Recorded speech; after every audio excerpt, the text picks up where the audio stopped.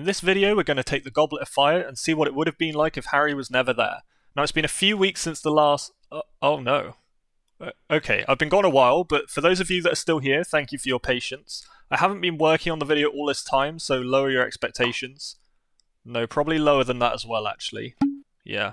While I was hiding, I did accidentally make a viral video on my second channel about a small child being turned into chess pieces, but that isn't why I was gone. Honestly, it's just a lot of work to make these and I just didn't have the energy. But all of these comments that you can see here helped motivate me, so thank you. Anyway, let's get started. The film starts with a burglar sneaking into somebody's house. However, this time it doesn't look like we're starting with the Dursleys. Where are we? He then makes a noise, but he seems to get away with it. And is that the rat guy from the previous film? Yeah, it looks just like him. Anyway, the burglar's just standing by a wide open door, so they see him. This guy's going straight to jail. Oh. Turns out that was all just a weird dream that Ron was having. Bit of a waste of time, but okay. Wait, why was Hermione in his bedroom? Sorry, Amos. We then meet Cedric Diggory, the star of this film, who was just sort of hanging out in a tree, which is kind of weird, but the girls seem to like it, I guess. They then climb a small mountain to reach a teleporting shoe. Yeah, I don't get it either. They decide to do a countdown. After three, okay. Oh, we're going on one then, are we? Okay, fine. So anyway, Hermione and Ron get dumped on their backs as Cedric glides gracefully to the floor. Your children almost died. So they arrive at what seems to be some sort of wizard festival. But there's a tent already set up. Do people just show up and pick a tent? Who put this here? Whose furniture is this? Where do those windows look out to? What about the... Oh, we're moving on, okay. Turns out that we're here for the Quidditch World Cup, where Lucius Malfoy tries to insult Mr. Weaselby. If it rains, you'll be the first to know. What does that even mean? Whatever. They take their seats and the game abruptly starts as the Irish national anthem plays. Then the Bulgarians interrupt their entrance by flying straight through their mascot, killing it instantly. Now I'm a little bit confused by the logistics of this next part. So did each person bring a small piece of this huge crumb banner from home? Or was each piece just waiting for them under their seats? How did they know when to hold up their poster? I don't know. Well, I can't wait to see how this plays out. This is going to be amazing. I wonder who's... Wait. What? What happened to the game? Then Ron's brothers, left and right Weaselby, make fun of him for having a crush on Crumb. There's suddenly chaos outside as Mr. Weaselby decides that his daughter's safety isn't his problem anymore. I don't see how it is actually, but okay. Angry supporters seem to have started a riot. In the confusion, Hermione says hurry. Hurry! But she pronounces it really weird. Anyway, they light the entire place on fire and the whole place is burned to the ground. What an embarrassment for the sport. This guy draws a fancy magical picture in the sky, but like, why? Then Mr. Weaselby shows up, suddenly aware that he has to look after his children. Death Eaters. Death what? Why does it matter if they're deaf? Follow me. Where are we going? All of you, this way. Wait, can someone explain? What are Death Eaters? Oh, the scene's over, isn't it? The kids make their way to Hogwarts by train, where Hermione and Ron take up a whole carriage themselves. Typical. The trolley person comes by, and this new girl looks at the director really awkwardly, and then he just tells her to get off the set and she leaves. Then Hermione starts talking to Ron, but as usual, she isn't really looking at him. You know Sirius will want to hear about this. Then she's suddenly cut off. What you saw. And then we just see an owl fly away from the train. Did Hermione just turn into an owl and fly away? That makes no sense, right? Right? Anyway, they arrive at the school, but then these Pegasuses show up, and Hagrid uses some paddles to guide them in. Here in the runway. Hogwarts has a runway? Sorry, but this makes no sense at all. I've looked at various schematics for the Hogwarts grounds, and I don't see a single stretch of flat land that would be long enough to use for a runway. Anyway, Hagrid almost dies. Should have cleared the runway. Next, the boat turns up, and that's the Bulgarian flag. I'd recognise it anywhere. I don't see a port for them to dock at. I guess they spent the school budget on the runway.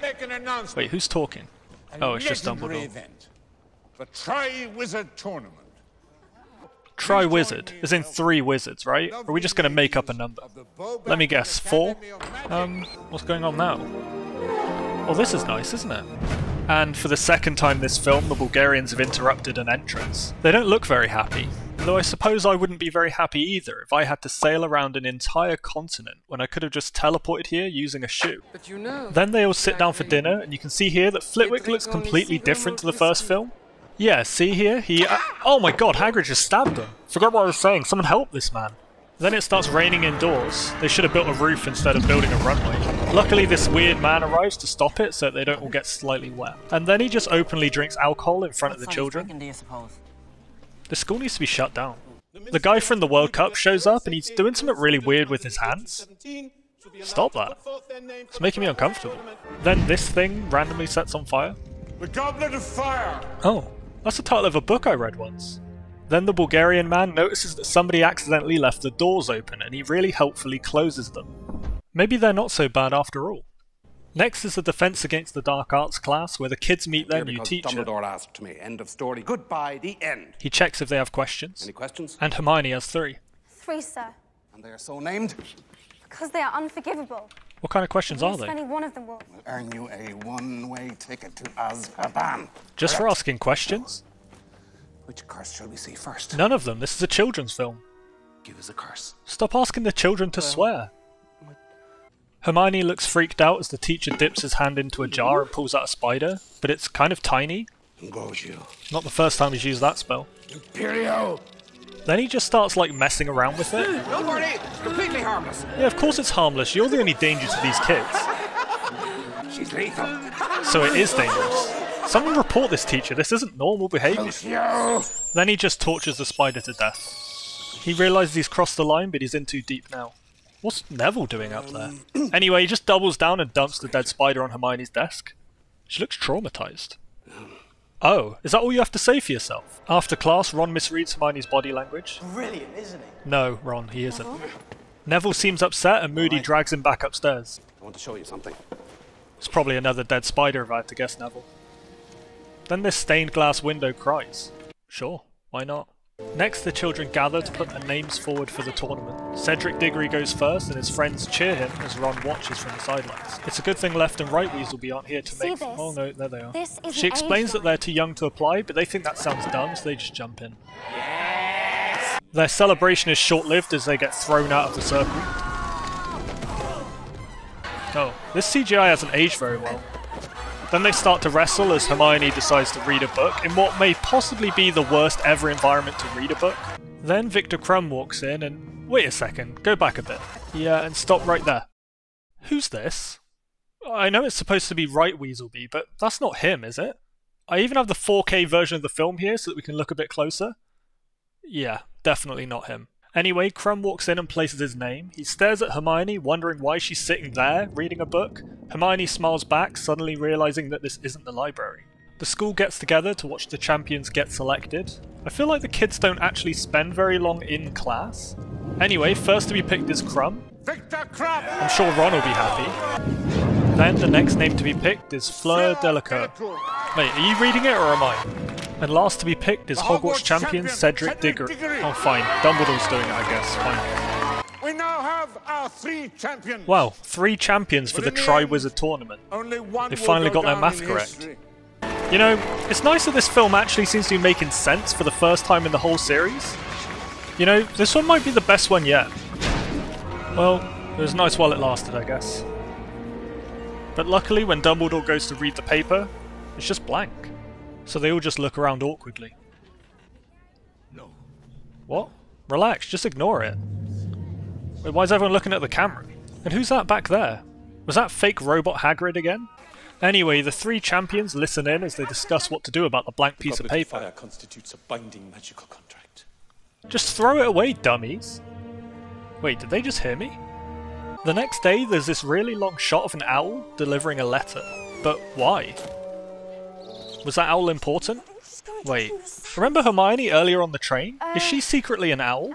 I'm not an owl! That kind of sounds like something an owl would say, don't you think? Wait, where are you going? Come back here. Hey! That's the end of part 1. Part 2 is out next Monday. If you subscribe and hit the notification bell, you'll know when it comes out, but also you can just remember that it's next Monday. That would be fine too. But if you hit the subscribe button, then the number goes up, which I like. If you like this, then please give a like and a comment, like one of these. These are great, thank you. Perfect. See you next week. Remember to come back. A lot of people don't come back. If you can see here, people don't come back. Please remember. Oh, the video's over. Okay.